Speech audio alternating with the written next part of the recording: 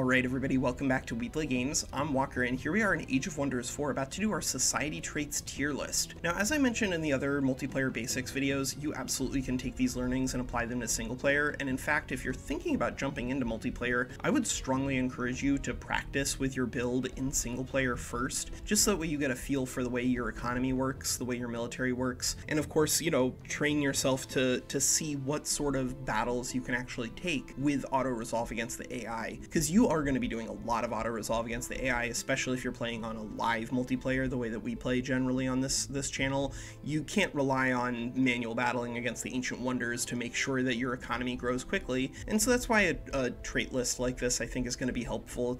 But that said, let's hop over and talk about our grading scale real fast. So the S tier society traits are going to be those that are just across the board very, very useful. These are going to be ones that are going to dramatically change the nature of your economy, the nature of your hero economy, and of course across the board are just going to be dramatically increasing your win percentage, assuming that you know how to use them. The A tiers are going to be pretty similar to the S tiers. Maybe they accomplish something similar in terms of economy, but a little less efficiently than the S tiers, or they're going to be those that are very, very strong but have a particular build that requires use of these traits, and we're going to talk through particular builds or play styles if there's something interesting. So you'll notice that down below in the chapters, some of them are a lot longer. That's not necessarily because they're better or worse, it just means that there's more to talk about in regards to the utilization of those traits. The B's and the C's are going to be pretty similar. These are going to be those that are a lot less efficient than the S and the A's.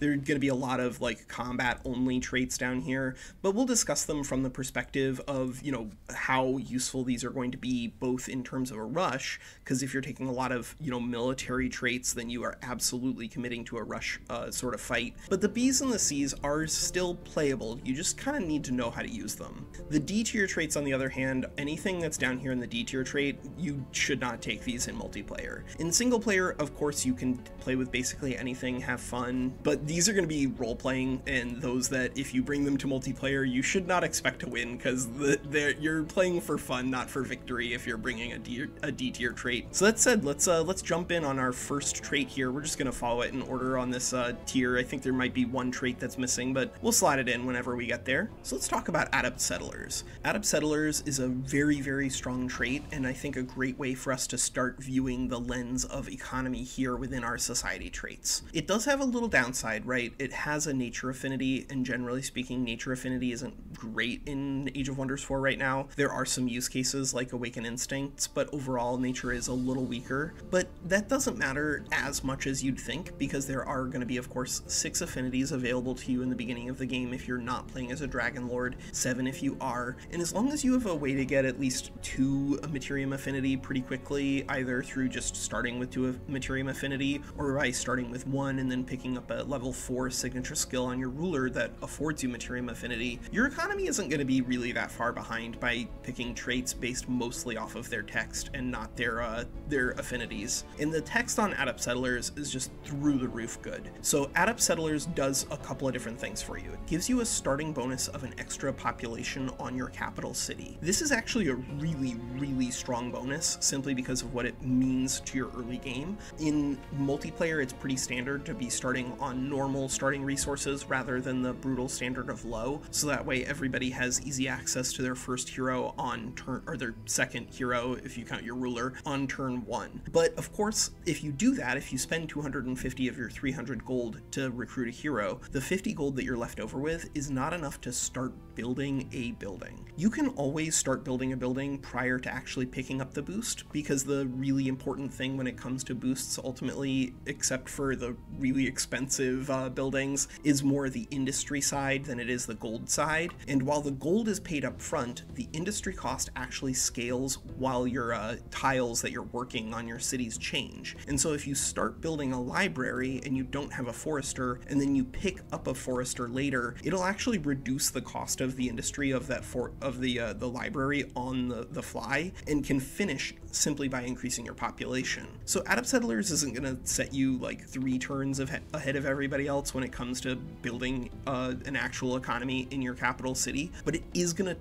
definitely set you 1 turn ahead of all of them. And of course, meaningfully, starting with an extra population means it's a little bit faster to get to 5, and therefore a little faster to get to special province improvements, which are really, really important when it comes to Age of Wonders 4. So the starting bonus here for Adept Settlers is great, and the rest of the text here is also great. If you're not sure how powerful Imperium and Empire Development Tree is, I would recommend you just watch that video. But basically, Imperium is probably the single most important resource at the beginning of the game, simply because it is going to naturally create both opportunities for heroes by increasing your city cap by founding more cities, which costs Imperium, or it's going to give you more knowledge by giving you more cities that can build more libraries, can build more academies, can absorb more amplified minds. And so Imperium is just great always, and this is unparalleled when it comes to the amount of Imperium you get. Every city that you found only costs 150 Imperium instead of 200. You might still end up conquering a reasonable number of your cities, but Adept Settlers, even if you only found 1 city, 50 Imperium in comparison to some of the other traits here that get you generally 5 extra Imperium per turn at the beginning of the game, means that those other traits require 10 turns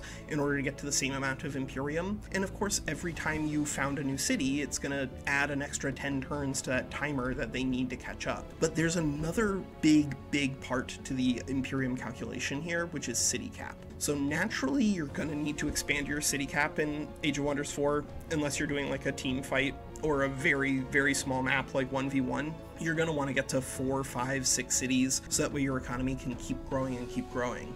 And every time you need to get to that next city, of course, you're going to pick the right of governance, which also increases in cost in terms of its Imperium. So what this means is that for a normal culture that does not take Adept Settlers, they're going to need to spend 200, then 500, then 800 in order to get to 6 city cap. On the other hand, Adept Settlers, they don't just get the 200 extra Imperium up front for not having to click it the first time, but they also sort of get discounted by not having to click it the last time either, because, you know, in order for an Adept Settlers to get to 6, they click it once for 200 and then twice for 500, but meaningfully that 800 is missing. So this means that Adept Settlers gets, in terms of Imperium, the most Imperium in the entire game by a pretty wide margin. And of course, you know, just as a nice little bonus flung on there for free, your newly founded cities also gain 1 extra population, which is, as I said with the founding cities bonus, it depends on what your map is looking like, but you're pretty much always going to found at least 1 or 2 cities. So this is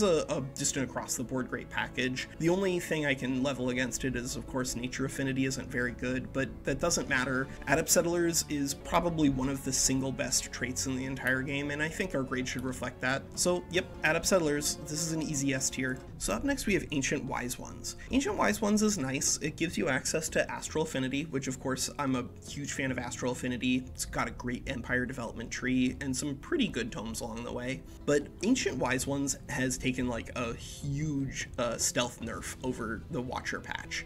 It used to be, prior to the Watcher patch, the best way to make progress in your tomes was, you know, just take whatever the cheapest skills were in of course the important skills along the way, so that way you could actually cast good stuff. But having random skills be reduced by 60% knowledge was just never a bad thing, because you were always going to research them. But the way Ancient Wise One works now, of course, is that you really don't want to be researching skills that you're never going to make use of, because that's not only wasted knowledge when it comes to multiplayer, but it also makes all of your subsequent researches more expensive. So in this case, the effects is very random, right? Minus 60% knowledge if it targets an expert skill that you absolutely want to be researching is a colossal amount of knowledge that it fronts to you, but it also might just get literally nothing. So this is an inherently extremely random effect that it makes available to you. The starting bonus is okay, right? 1 random research skill is already unlocked is actually pretty nice depending on what tome you're on. Very few tomes start with their summon already unlocked, and generally speaking, you're just going to be shuffling your research until you find your summon ASAP if you don't start it with unlocked. And so this can save you a pretty meaningful amount of mana up front if it starts you with your summon unlocked,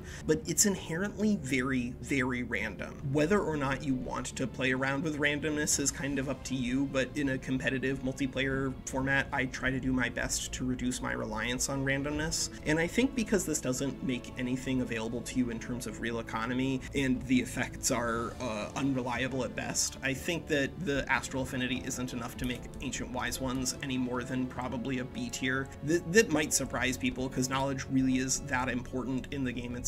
But ultimately, this is just unreliable, and you shouldn't look to it in multiplayer that often. So up next we have Banner Lords. The first thing I want to mention about Banner Lords is that, of course, this is something you unlock with the Pantheon. None of them are really like pay to win or, play to win, because none of them are ridiculously overpowered, but some of them are actually quite nice, and I think Banner Lords is one of them. So Banner Lords, weighing against it, of course, is that it is an order affinity, and that's generally not great, but sometimes you can get good value out of it, like if you want to go into Angel Eyes, that can be pretty nice. But Banner Lords is a really strong trait if you use it correctly. It gives you effects. Rally of the Lieges occurs twice as often. What this means, of course, also is that your first rally is going to happen way faster. Each subsequent will occur way faster. You'll get access to those rally units a lot more quickly. And of course, this is going to help you recruit stuff from your Ancient Wonders. Don't think of Banner Lords as necessarily, I'm going to spam free cities, even though the starting bonus here is free city related. Rather, use your free cities to get rally points, so that way you can spend the rally points on Ancient Wonder stuff. And I think that if you're trying to really utilize Order Affinity, not that you have to, right? You can always take Banner Lords and use it in a non-Order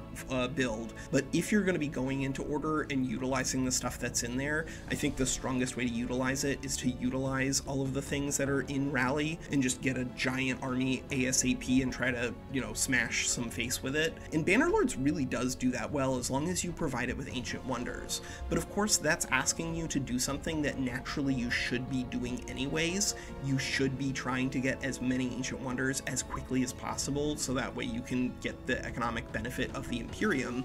But this also gets you the economic benefit of the units from those Ancient Wonders. This of course means that you're not going to need nearly as much in terms of transformations, so that's going to bring down the value of transformations on your overall tomes, but enchantments are generally going to work on the things that you get from your Banner Lords stuff, except of course the mythic units. But hey, spoiler alert, mythic units are actually pretty good in Age of Wonders 4, and Banner Lords really can get you some disgusting armies very early. Just don't think of it as a free city perk. It's an Ancient Wonder perk, but Ancient Wonders are good, so Banner Lords I think is actually quite nice. But we did say that anything that's like situational or build dependent was probably going to be an A tier. I think Banner Lords is probably A tier, or possibly like the very top of B, but I think it's meaningfully more reliable in terms of the value it gets available to you than Ancient Wise Ones. So yeah, we'll put it in A. I think that makes sense. On the other side of things, we have Chosen Destroyers. This is a single player only trait. When it comes to multiplayer, one of the most important things is to get new cities down and then get a library and an arcane institute into them as quickly as possible, because that only requires one forester and one quarry, unless those are being replaced because you're playing as barbarians. And so those two buildings alone are going to provide you with 25 knowledge income, in addition to all of the other resources of that city. Chosen Destroyers is just bad. I think that if they wanted this to be playable in multiplayer, then raising a city would have to either give you a permanent bonus to food and production in addition to everything else, or it would probably give you just like a giant one-turn bonus of food and industry. That could also be pretty good, but like this just doesn't play well with the way that the game actually works, and of course it precludes access to the other things that are generally pretty good. The one thing I guess that I could say that would be nice about it is that because you only have one city, you're gonna have a whole lot of extra Imperium, but if you're not researching a whole bunch of stuff very quickly, because you're gonna fall behind on knowledge income against somebody who's just founding cities and building tiny amounts of infrastructure, this is unplayable. Don't play Chosen Destroyers. It's just bad. So let's talk about Chosen Uniters. The first thing I like about Chosen Uniters, of course, is that you do get access to a bunch of Imperium. This unlocks something on the Imperium tree, specifically diplomatic focus. So it's sort of like starting with 150 Imperium, but of course it's 150 Imperium that like does literally nothing for your economy on turn 1, because you're not going to be getting anything out of these free cities that you identify until you vassalize them, or at least get to the point where you can trade with them. But also, critically, you can't put 2 Whispering Stones in your capital. In multiplayer, until you find your first free city, you just strand your Whispering Stone in your capital to start getting a ticking bonus on stability there. And then eventually you'll find 1 free city, and if you can't conquer it, you'll move the Whispering Stone over there. But if you find more than 1 free city and you're not able to conquer them,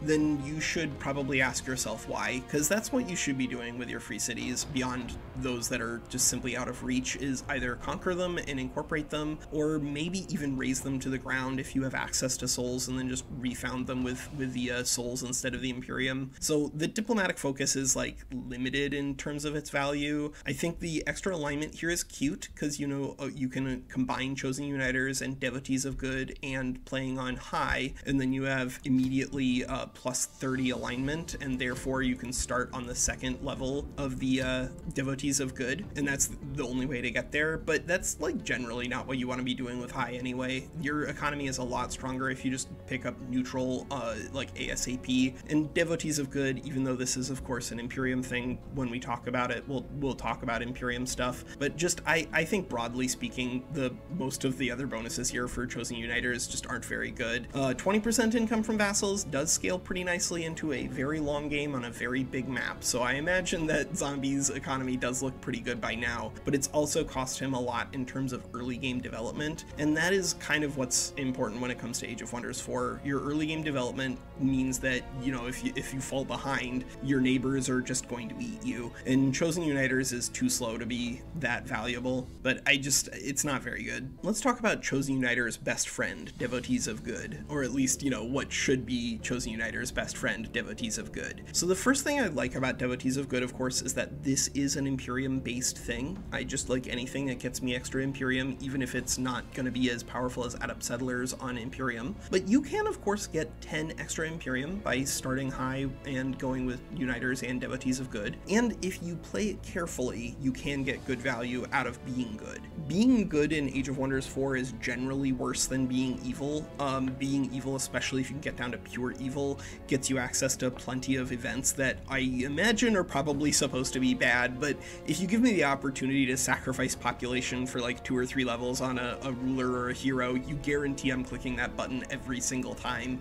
And the events for Devotees of Good are much more just like, here's a bunch of economy and go crazy with that. But ultimately, I think the economy boosts from being good are not as useful until you get to a late game scenario, and if you slow down your early game too much, which playing as a good character does cost you, then it can really be hard to get to that late game place. The reason, of course, that good costs you in terms of your early game is that A, if you attack a stack of creeps and you're a lot stronger than them, you're going to get an event to either kill them for a little bit of extra experience points for your big beefy stack, or let them run away. But if you let them run away, you don't get the experience points. So playing good means sacrificing experience points on your heroes, which means sacrificing military strength on your heroes. Generally speaking, it's a dangerous equation. And of course, you get evil alignment from declaring war on free cities and pillaging their stuff. And you generally want to be doing that. Declaring war on free cities is great for you because that's a big high population city that you can conquer that has a guaranteed material under it. And of course, those free cities you can pillage and get a ton of free gold for your cities. Even if you're going to conquer it and rebuild those tiles, it doesn't matter because you're getting gold earlier and then paying it back later after you've made an investment with it and gotten value. And of course, the cost to repair is only 50 gold, whereas the gold you get from pillaging is 75. 5, so it's just like great value across the board to pillage stuff. And Devotees, it makes it illegal. You can't do it if you're being good and trying to get good value here. The thing that I can say about Devotees of Good that I think is the nicest about it, of course, is that the starting bonuses here of extra support unit or polearm unit means that most factions are gonna get a guaranteed tier 2 out of Devotees. Starting with a guaranteed extra tier 2 actually is a nice big upgrade when it comes to early game clearing, especially if you can start with a guaranteed polearm because you're playing as Dark. But that's a very particular build that we'll talk about later.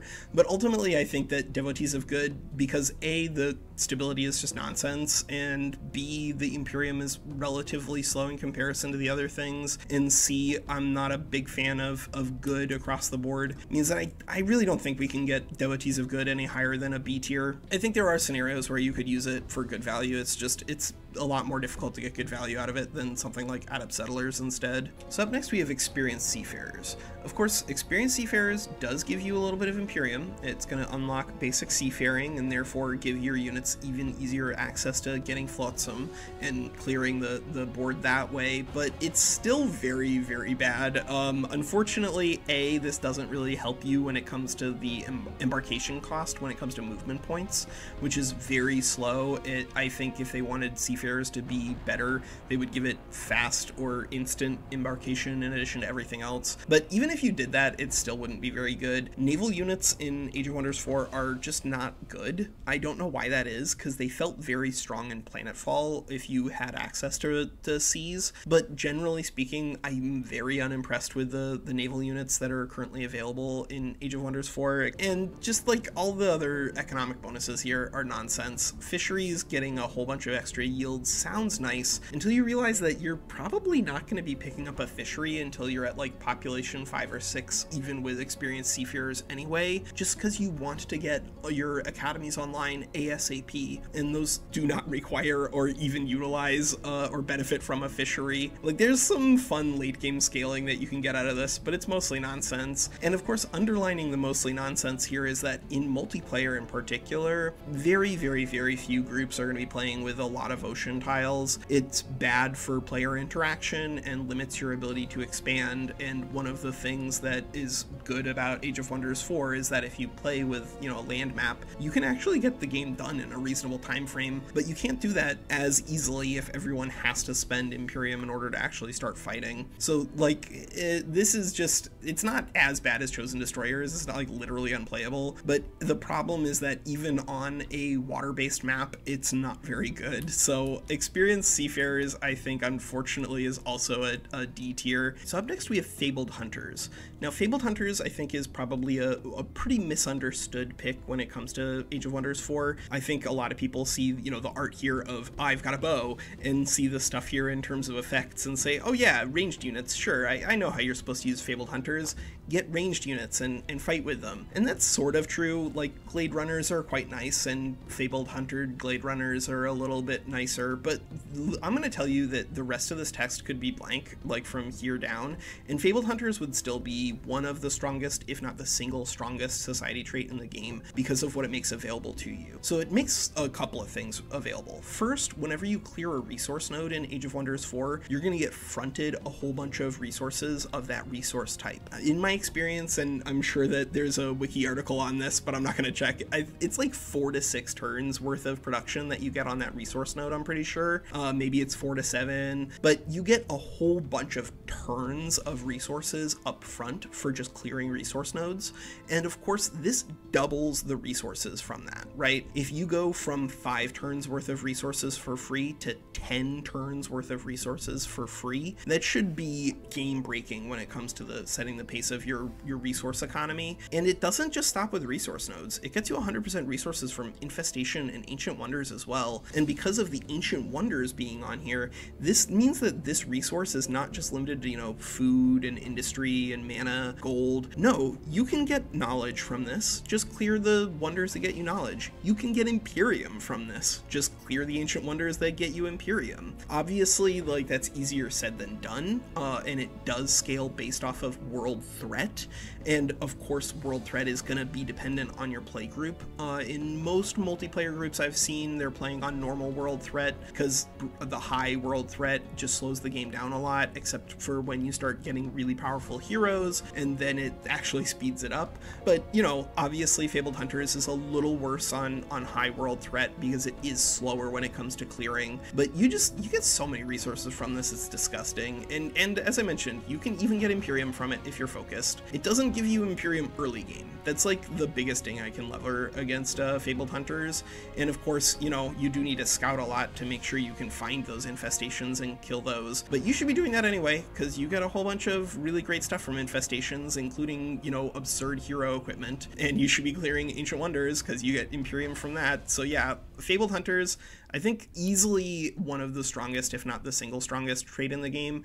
I think generally speaking, it's actually probably stronger than Adept, but I think it's a little harder to use. It just requires you focus so much on your military and understand your military management to get good value, but you know, learn that. Get good at military management, put down outposts to heal, and to speed up your movement around the board, kill things ASAP, and you should get so many resources out of Fabled Hunters that your mom will finally be proud of you. So up next we have Gifted Casters. I'm gonna preface this by saying I wish Gifted Casters was better, because some of the text here is absurd, but it ultimately does fall a little short. I think the biggest highlight for Gifted Casters is of course the casting points. Casting points are incredibly powerful in game, and this is a really big bonus at the beginning of the game, right? Plus 10 world map casting points when everybody else is on like 40 or 50 world map casting is on a percentage basis a pretty big upgrade, and it does mean of course that you can start shaving turns off of whenever you're casting things, especially shaving turns off of summons, right? If you go from 50 casting points to 60 casting points, then you go from being able to summon like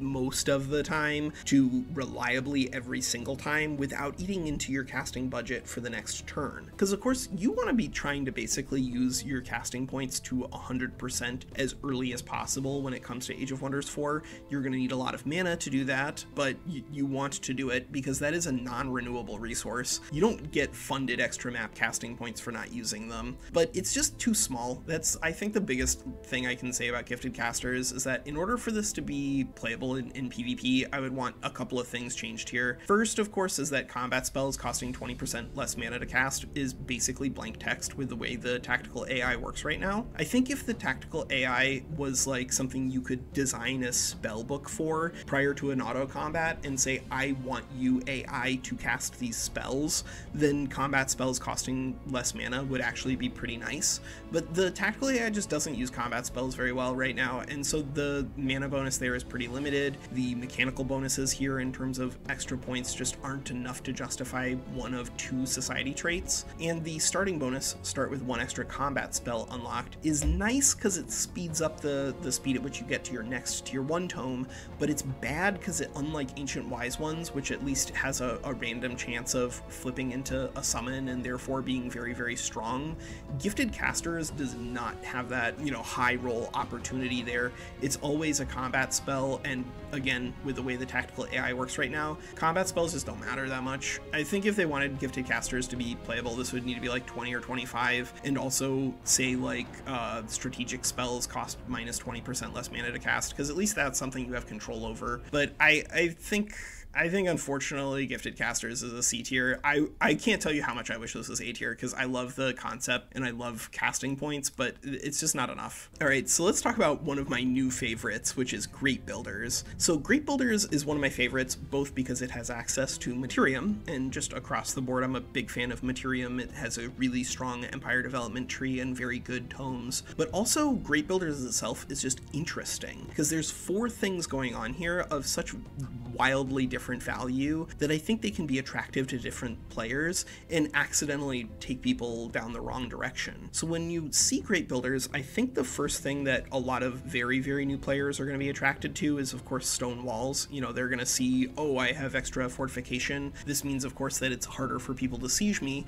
And, you know, that is actually something that people should be thinking about, right? If you can declare war on somebody, but you have to spend 3 extra turns sieging their capital down, then you're probably going to fall that much further behind when it comes to someone who is just clearing ancient wonders. So if you see your food, your newbie food has stone walls on their city, you actually should think about not attacking them just to save yourself the time and go focus on wonder clearing instead. But, you know, broadly, not the biggest deal. The workshop, those are pretty interesting. So workshops, of course, you're going to start with 10 production and 10 draft income. I think that most players are going to want to start with 1 farm, start building a workshop, immediately flip the farm over to either a forester or a quarry, and then just like move on with their life and come back to farms when they're at like 6 or 7 population if they really need to after they've gotten a Scholars Guild online. But just starting with that stuff done is nice, and starting with 10 extra production and 10 extra draft on a percentage base is actually a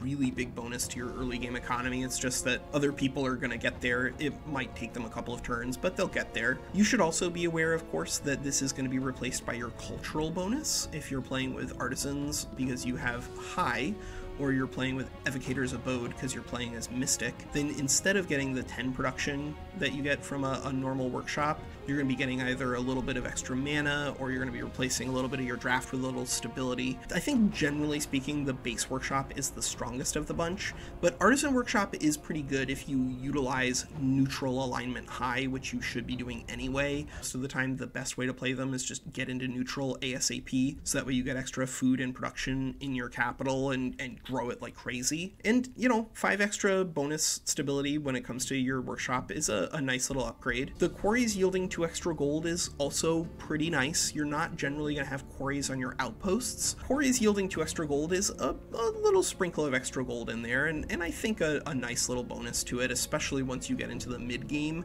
because it gives you some pretty meaningful scaling once you have like 5 cities with 3 quarries under their effect, and of course the bonuses from having governors and everything else going on. But the reason that I like Great Builders is, of course, special province improvements. We've talked about this a lot, but I think that special province improvements are incredibly important when it comes to Age of Wonders 4, especially if you have a research post special province improvement. That's something that you can use to reliably allow most of your cities to build an academy, as well as if you get multiple of them, reliably allow your cities to build and really utilize Scholars Guilds. You can build research posts on anything that's either a mana node or a magical material, but you know, sometimes you just don't find those, or you find a really good spot that looks like it should be great, except you just don't have access to the ability to build a research post. And then, like, what are you going to do? Are you not going to turn that outpost attached to a bronze ancient wonder into a city just because it couldn't normally build a research post? No, you just build the research post anyway. But that's where the province improvements really factor in. And of course, the province improvements are just really good across the board. The biggest ding, of course, against these is that there's a finite amount of them based off of how many tomes you have unlocked, and of course B, the actual production cost on a lot of the special province improvements aren't going to be that high, but that's okay, because, you know, if it shaves off a bunch of production in the early game, that is also impactful, right? If you can build a central quarry for 65 production instead of 130 and get it out 2 turns earlier and start collecting the extra production that much earlier, then it's one of those snowballing effects. And the Great Builder, because it gives you access to building some of the best stuff in the game, even if it isn't going to be shaving that much off of production, I think is very, very good. I don't think it's as good as the Imperium stuff, and I do think that if you play Bannerlords correctly and just use a bunch of Ancient Wonders, that Bannerlords is probably stronger than Great Builders, but I think this is an A-tier pick, and I'm really excited to be playing with it. In some future multiplayer stream, we will definitely use this. Alright, so up next we have Imperialists. Now, Imperialists is a pretty straightforward one, right? There's really only 2 blocks of text tier, but they're two blocks of text that are together going to meaningfully impact the way that your economy is going to need to develop in Age of Wonders 4. First, of course, your capital city is going to start with 1 extra population. We've already talked about why that's good in regards to adept settlers, but here with Imperialists, it's also important to keep in mind that you want to be growing towards your second city basically immediately because of the way the actual effect of Imperialists work. So Imperialists, you get 20 extra city stability and 20 extra gold income. Now the 20 extra city stability is really only meaningful if you're playing as a neutral alignment high, but also Imperialists encourages you very deliberately to just found your second and third cities as quickly as humanly possible, even if they're in inefficient locations, as long as you can see easy paths for them to be adjacent to your throne city. Now the way that cities share borders is actually modifiable through outposts. You can just put an outpost down with a workshop and then connect two cities that are 2 tiles apart, so don't think that they have to be like literally right next to each other. But Imperialists is going to tell you up front, hey, don't worry about finding the optimal city spot, just find something that's good enough so that way you can make it adjacent to your throne city, get the extra 20 gold, get a huge early game economy going, and of course, because all of this stuff is early game stuff that in the long term is going to be inefficient, Imperialist really is a rush society trait. Even if it doesn't give you a military bonus, this is a rush society trait. It's good when you use it to rush. It's pretty bad when you don't use it to rush, and that's where I think people generally stumble when it comes to Imperialists. The problem, of course, is that Imperialists are kind of competing with fabled hunters in terms of just early game economy rush stuff. But I think if you're dedicated to killing somebody really early and you're looking for an economic pick that will support that, Imperialists is definitely there for you. It's just that, you know, it means playing a very particular build, and because it means playing a very particular build that I think overall isn't as strong as some of the other things that you make available, that are made available to you, I think it's a B tier trait. Although, you know, it's not unplayable. Don't feel bad taking Imperialists, just know how it's actually used. Alright, so we have our first pure military pick here with Mana Addicts. Now Mana Addicts is another Pantheon pick, but there are a lot of these pure military things, so I think it's worth it for us to talk about them right now. Pure military is generally pretty bad when it comes to Age of Wonders 4, because one of the most important things when it comes to scaling up your military is getting access to higher tier units, better units, so that you can bring fewer total troops to each fight, so that way the most experience gets concentrated onto your heroes as humanly possible. So anything that's pure military, yeah, you can still use it with getting a big economy and better units, but the big economy stuff like adept settlers or fabled hunters are gonna get those better units online way faster, and therefore ultimately you're gonna have easier fights on the map and a lot more easy access to ancient wonders than somebody who doesn't take those things. And the military traits just don't scale that well into the mid to late game anyway, even though they do give you extra ranks on your units, because like the first couple of ranks just aren't that important. It's not a lot of extra experience points they give you from +1 rank anyway. And unfortunately for Mana Addicts, the bonuses that it gives you here are almost a net negative. The nice thing, I suppose, is that the starting bonus of an extra battle mage unit or a support unit means that for everybody except for Mystic, you're going to be starting with a free tier 2. That is actually pretty nice, and it does mean that you can take earlier Bronze Ancient Wonder fights a little more productively, especially if you can get those leveled up. But of course, if you start with 2 support units, that's not like great for your military combat advantage. 2 support units is basically overkill, so you're mostly going to be cycling them in and out if they take damage, but that's okay. But the real problem with Mana Addicts is the ability itself. So the first problem with this is that the tactical AI is just not great at casting spells in combat, and so you're actually kind of making it so that your units, when you're creeping and doing auto-resolve against the AI, that you're actually going to creep slightly less effectively than you would with like literal blank. But overall, the biggest problem is that in manual battles against other humans, this is actually very exploitable. We didn't do this against Zombie, although I did think about it after the fact, but Zombie used to bring mana addicts a lot, and the best way to counter this is just be the defender. If you have mana addicts and your opponent does not, then the opponent's best line of play against you is to just bring their army back to the edge of the map. Then the mana addict player has to waste a turn or two advancing their troops towards the enemy. In a siege scenario, this is especially dangerous because it means that the mana addicts kind of have to give up the ability to stand behind their battlements and defend from there. But even on any other sort of scenario that you can concoct, it means that the addicted player has to attack, because otherwise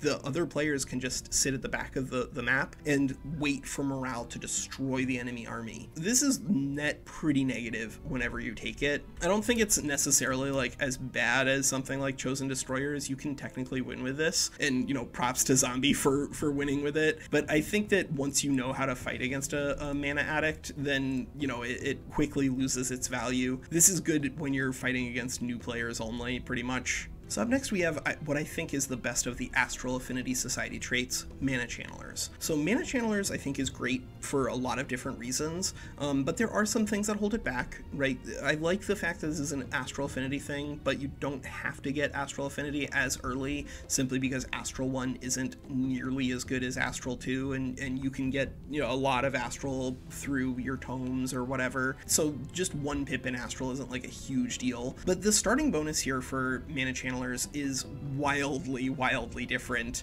Sometimes you get a tier 1 bird that doesn't do anything for you except functionally a scout that costs mana that you might disband on turn 1, but oftentimes instead what you're going to be getting is a tier 1 unit that can evolve into a tier 3 unit. Those are incredibly important in the early game because of the efficiency of the experience points when it comes to those.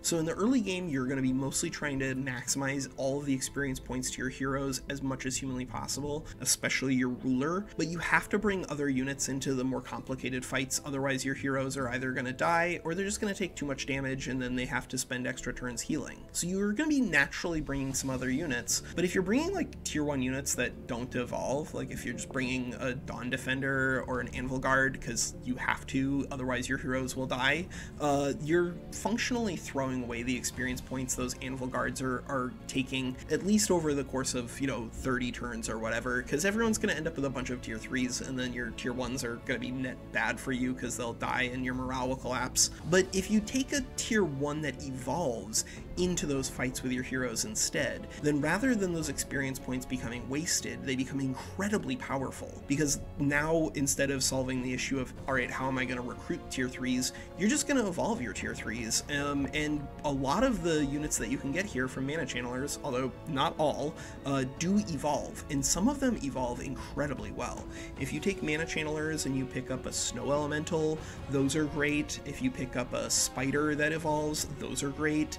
There are lots of really good positive outcomes to Mana Channelers, and even the mid-tier ones that aren't like really impressive are still good efficiency as long as they evolve. But the effects here I think are pretty good. Summoning spells cost 50% less mana to cast is not going to be game breaking. You're not going to save 10,000 mana from this, but it's going to save you a lot of mana in the early game, and that's when mana is most precious, and that's when you might have to have the worst case scenario of a summon that you want to summon but can't summon because you don't have enough mana, and therefore your casting points just sit there doing nothing. That's the worst. I've done it before. Sometimes it's just what you have to do, but it feels terrible because it is terrible, because casting points you don't get back. And so if you can afford to have the mana to keep summoning things, or afford to keep enchanting because you didn't waste a bunch of mana on your summons in the early game, that's a really big deal. And of course, especially if you're going to be playing around with something like the Tome of Enchantment, where the AI just loves throwing away copper golems for no reason, saving a bunch of mana because you have to resummon your copper golems twice is actually a really big deal. So I think the economy side here for Mana Channelers is actually very good. The biggest thing against it, of course, is that this does not help you out with your heroes in any way, shape, or form. This is purely an army side thing, and so it's not like amazing, but the magic origin units have +1 rank actually scales up really well too, because this just means that even your tier 4 summons that are going to be, you know, dropping in as a really big powerful unit are going to get, instead of the 4 experience points, points that your tier 1 evolutionary summons start out with, because of the way the tiers work. They're going to start with, I think, 16 experience points or whatever. I forget how much tier 4s need to get to their first rank, but it's still a pretty beefy bonus in terms of the experience points. That said, I do not want to overemphasize this. Mana Channelers is basically pure military. I could make an argument for it being in the A tier, so that way we could have a little bit of a better bell curve, but I think it would be disingenuous. I think that there are very specific builds and very specific maps where Mana Channelers is going to succeed, but overall you're probably better off picking something that has a bigger economy side to it. Perfectionist Artisans is unplayable, unfortunately. Perfectionist Artisans is cool. It gives you a starting tier 3 unit, and in terms of combat efficiency, as long as you build a good tier 3 unit for Perfectionist Artisans to give you, like say a Nightmare Awakener or something like that, then that is actually a really big military bonus, and it means you can take Bronze Ancient Wonders way easier, you can clear things on the map way faster when it comes to resource fights, and of course use experience points a lot more efficiently, because that tier 3 unit is not only going to let your heroes take fights more capably, but of course it'll keep pace and it'll be very good even into the mid game. But the cost of taking Perfectionist Artisans is way too high. So the big cost here, of course, is city cap. City cap being decreased by -2 means you have 1 city cap naturally. So it means rather than your first city costing 200 Imperium, it costs 400 Imperium, and rather than your third city costing, again, 200 Imperium, it costs 700 Imperium.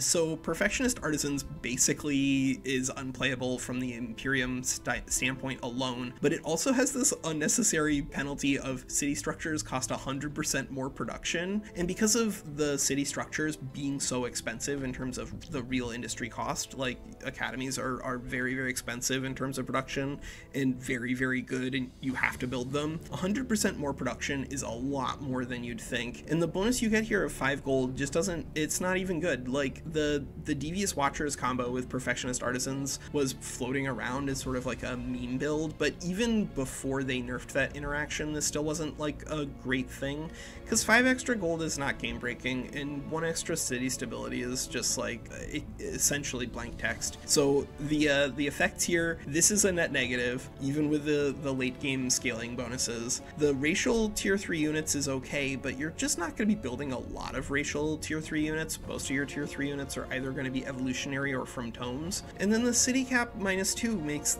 your Imperium economy essentially non-functional.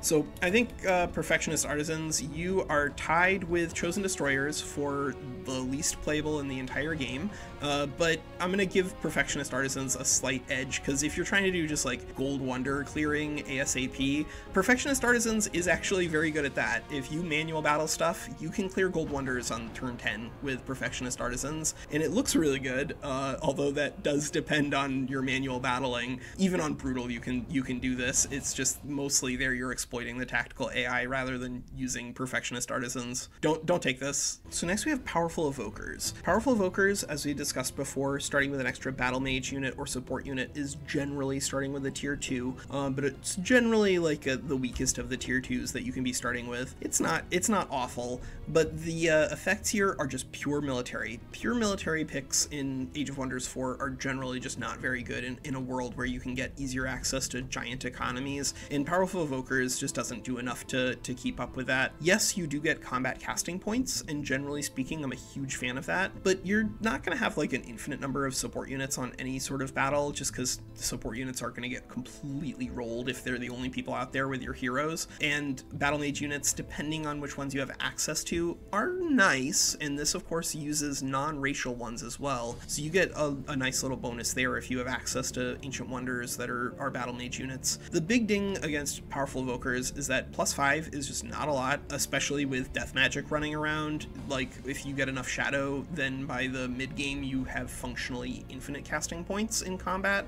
So the world map casting is just way more important, and this does not get it. And of course, +1 rank on battle mage units and support units isn't like game breaking in terms of the value it gives to you. At least this is a lot of combat strength if you have awakeners or whatever, but this is just pretty unimpactful ultimately. It doesn't like actively harm your victory chances the way the D tiers do, so I can't put it there, but I do think that this is pretty easily the worst of the C tiers so far. So prolific swarmers. Prolific swarmers, I think, is one of these that largely got overstated when the game first came out, because people were like thrilled with Tome of the Horde, even though Blaze of the Horde was kind of the only thing that was super spicy in that tome, and now it's been nerfed and now the tome is borderline unplayable.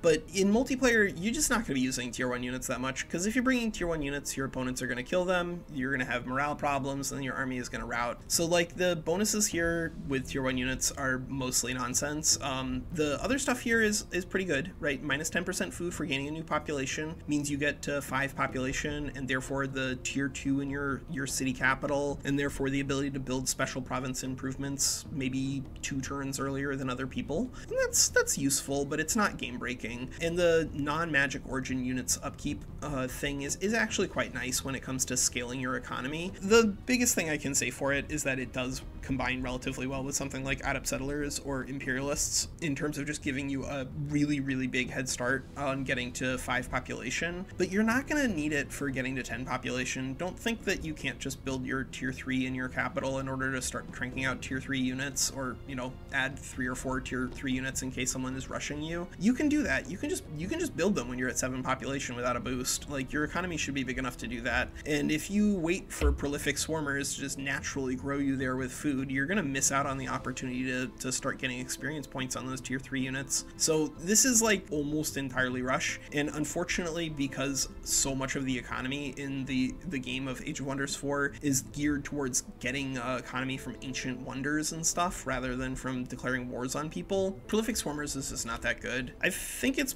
probably net C, honestly. Like, prolific swarmers, I could make an argument for B tier on a very small rush map, but it's just that even if you are trying to rush people, like, just take something better like Imperialists or Fabled Hunters. This is way more economy and does almost the same thing as this. So up next we have Ritual Cannibals. Ritual Cannibals is like borderline an only combat ability sort of thing, but in terms of combat effectiveness, this is one of the most combat effective manual combat skills here in the society traits tree by a pretty wide margin. So Ritual Cannibals does technically give you a little economy in the form of -10 alignment. If you can reliably start as evil and start getting evil events, that can actually be pretty nice for your economy. The bonus here in terms of mana and food per tier of non-magic origin unit killed is basically 0. +3 food when you need, 300 food in order to grow is not nearly as impactful as something like prolific swarmers. And so the economy here is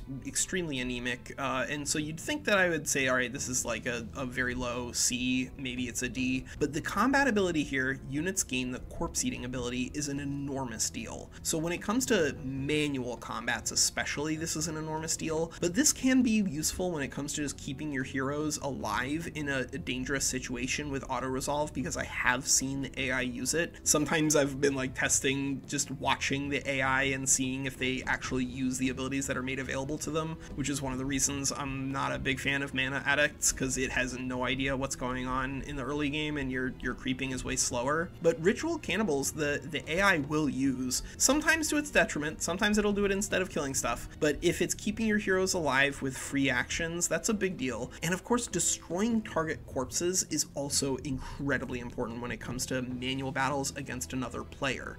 You can watch my last episode with Amikdara and Winslaya and Zombie and Badok and that crew, but basically it was a big fight between me and Badok versus Amikdara, and Amikdara had a bunch of like phoenixes, and I had the like auto kill from the Oblivion Tome, and corpse eating is fantastic in those sorts of combats. Anytime you can remove corpses from the field, unless you're the only person who has Dark Ritual at a combat, that's just net positive because it gives you way more battlefield control, and it also just throws a little bit of hit points at you for no reason, and you can use it over and over again with a cooldown. So Ritual Cannibals, normally I would say don't think about something from the perspective of a pure combat bonus, but it really is just very good. I think it's more reliable in terms of its payoff than these two, and I think honestly because it scales better into the mid game, I think it's probably better than Imperialists. I think that Ritual Cannibals, if you're going to take anything from the Chaos Tree, that's probably the one you want to be thinking about. So up next we have Runesmiths. Runesmiths I think is very strong because it's a force multiplier for all of the rest of your knowledge that floats around. You want to still do the same thing with Runesmiths that you do with everything else, right? Get as many cities as you can and build up to academies ASAP, but Runesmiths, because it's minus 30% knowledge to unlock unit enchantments, and these are of course enchantments plural because you can definitely take tomes that have multiple unit enchantments. This is more reliable in terms of the knowledge income that you get versus Ancient Wise ones, and scales way better because there's like basically only 1 or 2 unit enchantments that are not worth researching. They're ubiquitous, they play well with literally everything except for mythic units, and generally mythic units are strong enough at least in the mid game that they don't even need the enchantments, and these are just fantastic in terms of the knowledge income. And then it also gives you a nice little bonus when it comes to mana, because you know, if you have enough units and enough, for that matter, unit enchantments, you are going to be spending a lot of mana on that, and the more mana that you're spending on enchantments, the less mana you have available for things like strategic spells or summons, and that can be a real problem if you're not prepared for it. Don't think that this is an economy on its own, rather it is a force multiplier for an extant economy, but it's a good one. And the racial shield units and polearm units, although it's pretty much only great with Industrious because mounted bastions are great and everything else that falls into this category currently is not good. Triumph and Paradox, please, a polearm unit, please. But you know, this is a really nice bonus when it comes to playing around with Industrious, and they're generally one of the best cultures in the game right now. And then you start with 3 Materium, and then you could just go crazy from there. So yeah, I think Runesmiths, although it's not an Imperium based thing, I think that this is an A tier. I think that this is an A tier, probably even above Bannerlords and Great Builders. It's just really fast when it comes to unlocking new tomes. So up next we have probably the fastest part of the video, Ruthless Raiders. Ruthless Raiders is basically blank text except for get 2 random hero items. So just as +3 is just like not a lot when it comes to Ritual Cannibals and the ability to grow from here, Ruthless Raiders getting +3 gold and +3 draft is basically 0. Don't think that that is going to have a meaningful impact on the pace of growth of your economy. -10 alignment is alright. I like getting into big time evil ASAP, even if you're not Scions, just for the events. But like, it literally does nothing else. There's no other text here, and then starting bonus of getting 2 random hero items is very random. Unfortunately, sometimes it can be really good, and you're gonna remember the times that it was really good, because you got like a very powerful tier 2 or tier 3 item, and just like went absolutely crazy on people. But you don't get any other items here. Like, come on guys, give me an effect that's like whenever you destroy a free city that you get, like if you raise a free city and you get a bunch of items, that would be unbelievably sick. And then, you know, it might play well with Chosen Destroyers, but it would also play well with just being evil, because raising cities, if you're gonna bring them back with souls, is not apocalyptically bad, and you might get a bunch of items from that. But like, as it is, this is literally just gaining 2 random hero items and nothing else. I think with that in mind, and it is so unbelievably random, I do think Ruthless Raiders is a D tier.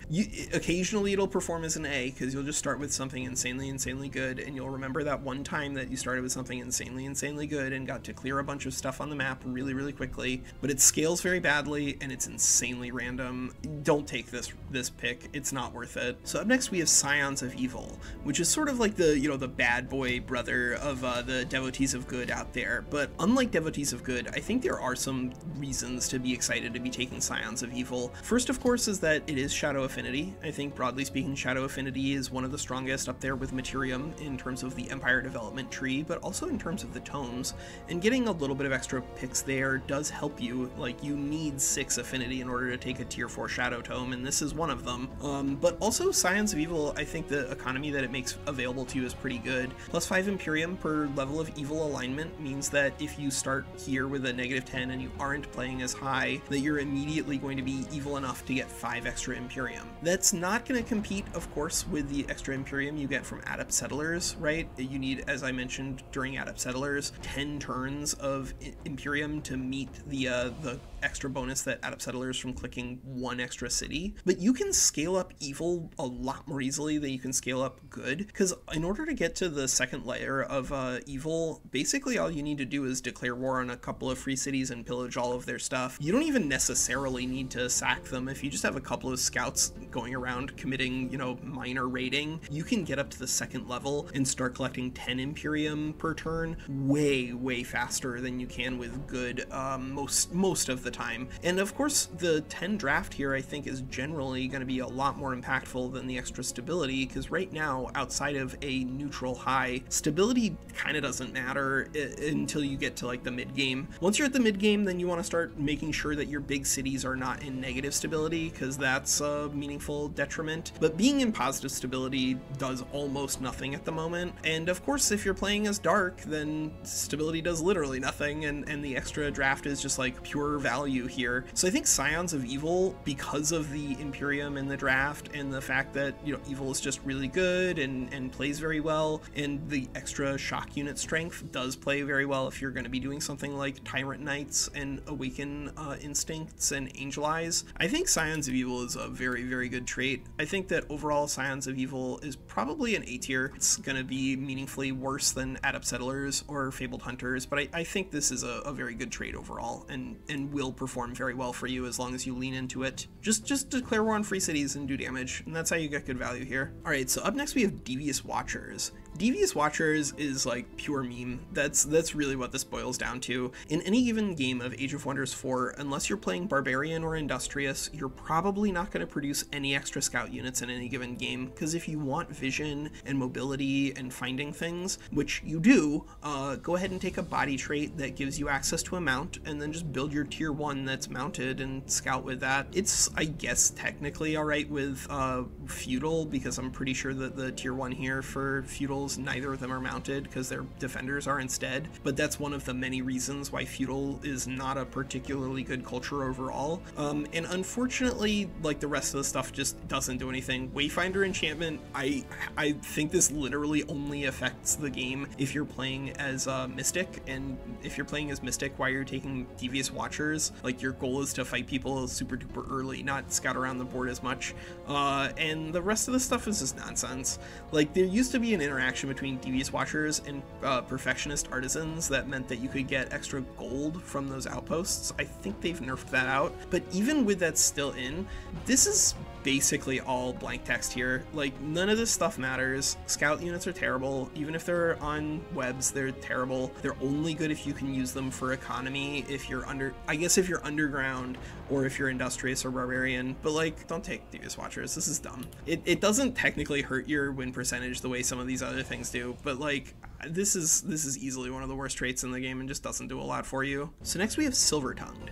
Silver-Tongued I think is actually really interesting because this is a shadow pick, but it almost looks like an order pick on the front, but then you realize that, like, alright, this is just Saruman trying to like corrupt the world or whatever, but he corrupts the world to his great economic benefit. So yeah, you start with an extra scout unit, that's pretty dumb, but the scout units in this case, because your goal is to find free cities as quickly as humanly possible, and then you don't even need to vassalize them, you just need to get them friendly enough that they'll trade with you, and then you can start trading with them for free. That's why this is good. It gives you, of course, access to diplomatic focus, and therefore it's a whole bunch of Imperium it fronts you, but just as we talked about with Chosen Uniters, it's a bunch of Imperium that's been invested in something that you shouldn't be that excited about. But unlike Chosen Uniters, which really only starts paying you off once you've invested a whole lot of time growing the relationship with those cities, you just need to get friendly enough that they'll trade with you here for Silver-Tongued to be an enormous amount of resources, especially if you find a big city. Now that means that this is highly random, right? If you find a tier 4 free city on the first 3 turns and very quickly get a good relationship with them, then you might be able to trade for like 48 knowledge on turn 7 for literally 0 resources. But you also might not find a free city immediately because you just don't have any vision on it. But hey, there was something that we mentioned that is going to help you out there. Banner Lords. So I think Banner Lords is like a natural friend for Silver-Tongued, and much more so than Chosen Uniters, simply because of the way you can play this out. But you don't have to put those together. Like, anytime you can scout around the map a little more efficiently, trading with free cities and getting value there, you can get good value out of Silver-Tongued. It's just that it doesn't really give you anything in terms of Imperium outside of the diplomatic focus, which kind of only matters if there are a lot of free cities or it's a really big map. But the trade deal is just amazing. This is the best thing you're gonna see in the game in the society traits by a long shot when it comes to interacting with free cities. And so if you're thinking about free city stuff, then you should be taking this. The other things are like interesting but not great. This one is the free city pick, and it's a free city pick by a huge margin. I still don't want to overstate it. I don't think it's like the best pick in the game because I think free cities are generally not that good, but I do think that overall it's probably more reliable in terms of the actual economy it makes available to you than something like Ancient Wise Ones or Devotees of Good. I think frankly Devotees of Good is probably a C tier. It's just that there is a very particular build where you can start with plus 10 Imperium on turn 1, and that's okay. It's not great, but it is okay. So I should have checked this, but apparently this tiered list doesn't have everything on it. There are actually a couple of picks that are missing, and one of them I think is like a little more understandable. Artifact Hoarders is new. I'm pretty sure that this is actually requires the Dragon Dawn DLC, but Wonder Architects has always been here. Winsley definitely used this in our very first multiplayer match, so I don't know what this this wheelbarrow is doing over here, but we're gonna use this wheelbarrow for Perfectionist Artisans, or rather for Artifact Hoarders, and then we'll do it again for Wonder Architects, and we'll just have to move it and use your imagination, Dungeons and Dragons style, whenever we're talking about it. It'll be here and then it'll be somewhere else, and you'll just have to fill it in. The wheelbarrow is both. The wheelbarrow is love.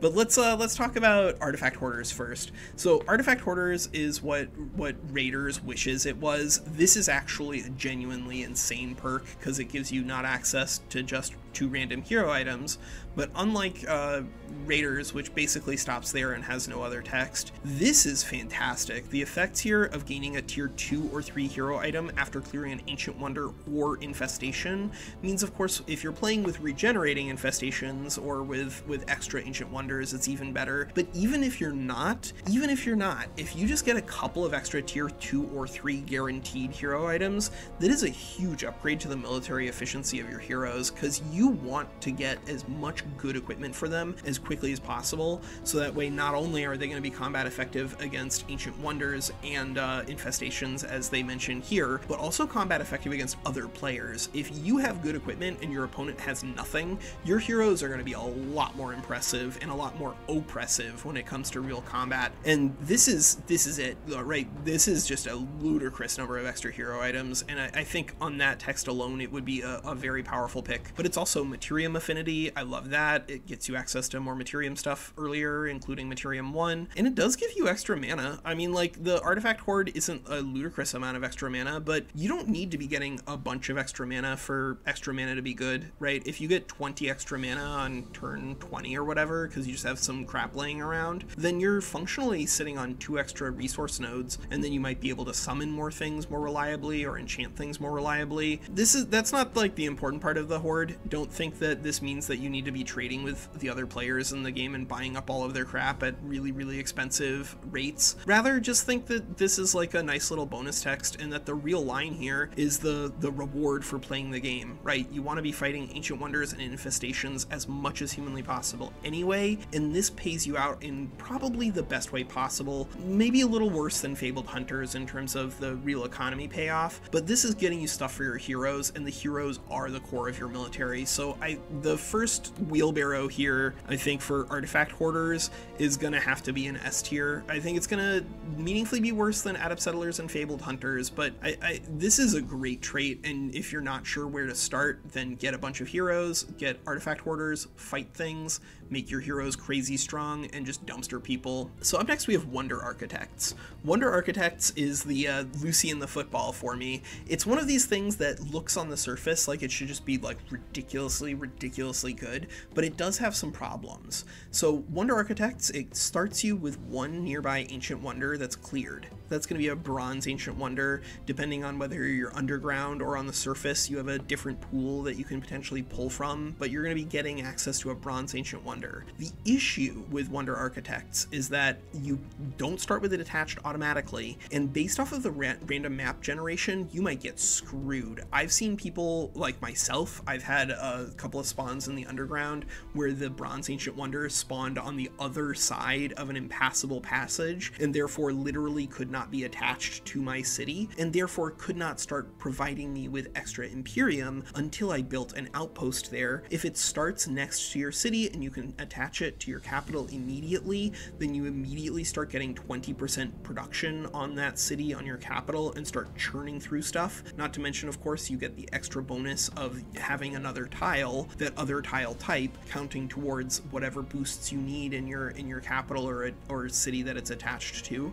And because it doesn't require a population in order to be annexed, and of course it also doesn't require a population in order to be attached to an outpost, your outposts and your cities are just going to be way more efficient once you start getting going. But this is an insanely random outcome when it comes to the early game. I think Wonder Architects would probably be a lot stronger if they made it reliably spawn in the second ring for the city, so that way you could, keep it, you could actually plan around how to get it, plan around how to build around it. But the way it works now is that sometimes it starts in the first ring and it's great, sometimes it starts in the third ring and it's okay, sometimes it starts on the other side of an impassable wall in the underground and it's awful, and sometimes it starts next to the enemy cities, because right now, even on medium distance, you can spawn crazy close to your opponent, and the Bronze Wonder can spawn away from you, and therefore it's not just bad, it's actively terrible, because it gives a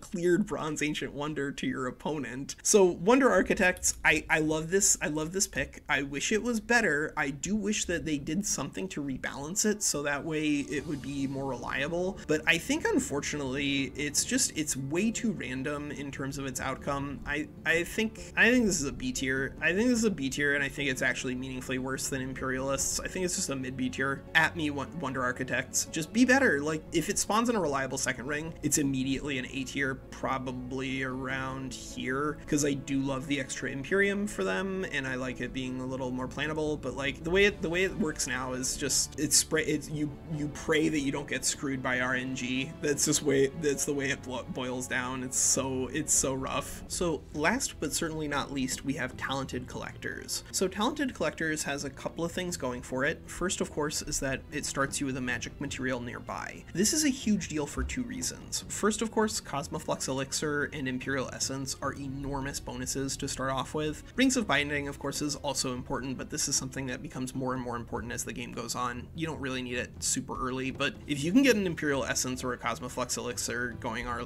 early game, you're gonna thank yourself. And of course, an extra magic material gets you that much closer, but of course the magic materials themselves are also pretty good, and critically, you can build research posts there. So this basically means that your capital has a guaranteed extra research post, or a guaranteed research post in case you're extremely afraid of bad spawns and afraid of no mana nodes for whatever reason, but you'll usually find mana nodes, and that draws the research post value down. But a second research post is required in order to build a Scholars Guild, and so in order to maximize the amount of knowledge you have floating around in your economy, you generally want to get Scholars Guilds on basically every city. Sometimes you can't though. Sometimes there's just not enough research posts. One of the easiest ways to get around this, of course, is to take either a tome that lets you build research posts or to play as high, which gives you access to the Sun Shrine. But getting a guaranteed extra research post on your capital means that it's that much easier to reliably be able to build a Scholars Guild there and to be able to reliably build one early. Because you might,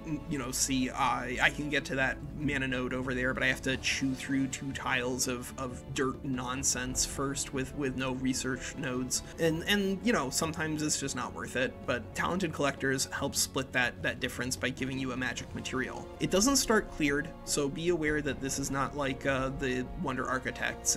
It's not a free pickup. And of course, this is also not giving you access to extra Imperium unless you start with a material that's a part of the Imperial Essence, and then it's still not even free, really. And the effects here of +5 gold, mana, knowledge, food production, and draft for each magic material looks pretty good, and obviously does play relatively well because these are all nice little bonuses. But this is a total combined value of 30 per city per magic material. 30 stuff lines up pretty poorly against like 1 fight on a Fabled Hunters over the course of a short game. And of course, every fight of Fabled Hunters is going to push the value here on Talented Collectors that much further away. I think if Talented Collectors wanted to be good, I think it definitely could be, because there's definitely some pieces here that are interesting, especially the guaranteed research post. But there's not enough to make me want to take an economy pick that doesn't give me access to Imperium and doesn't give me access to really, really broken stuff in terms of military or potentially industry. So I think this is probably a C tier. I think it's roughly on par with Prolific Swarmers, honestly. All right, well that's our society traits multiplayer basics video. This is going to be really, really long, but let me know if you found any of this useful and if there are any videos you're looking forward to in the multiplayer basics. I think up next we're probably going to do tier 2 tomes. I'm going to hope that we get that done before Eileen and I go on a quick little vacation to the mountains. All right, that's Walker. Take care.